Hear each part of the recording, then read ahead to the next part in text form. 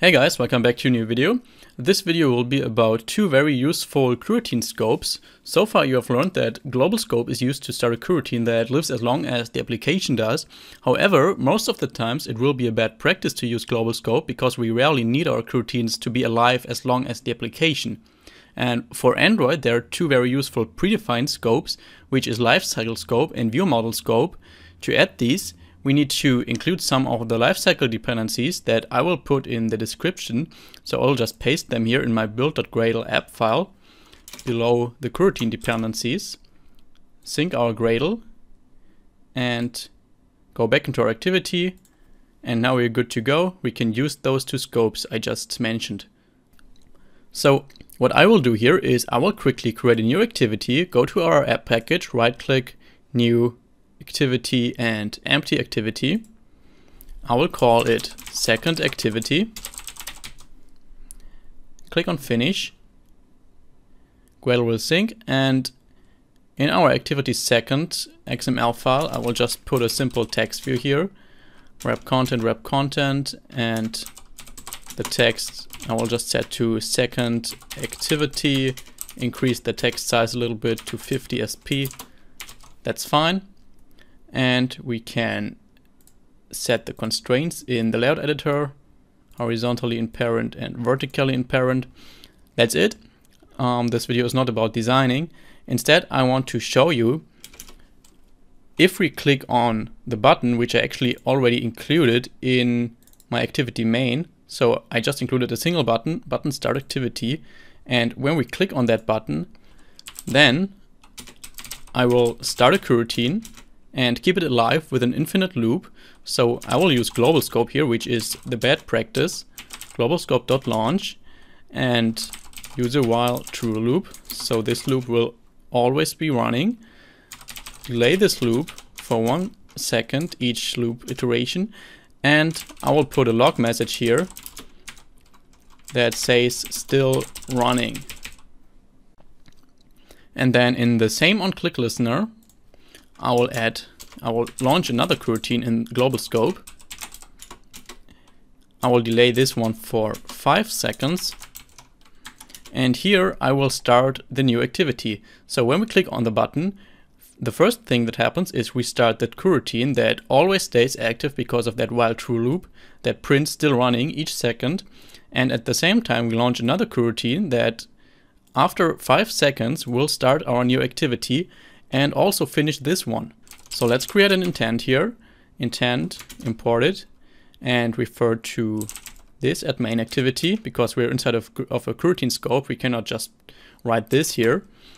And pass our second activity class.java, call it also on this start activity with it, and also call finish, which will just quit our current main activity after we started our second activity here.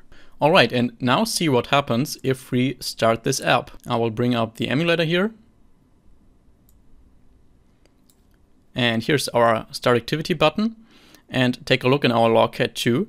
If we click on start activity now, then the coroutine with the infinite loop will start. It will print still running, still running. Now our second activity started. Our first activity, our main activity, is destroyed.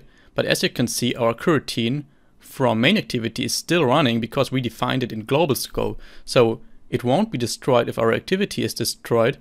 Instead, it will be destroyed when our whole application is destroyed.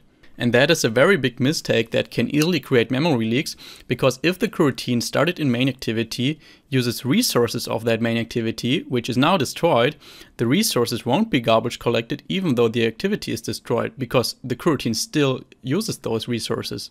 And to solve this problem, we should swap out this global scope with lifecycleScope from the dependencies we just included.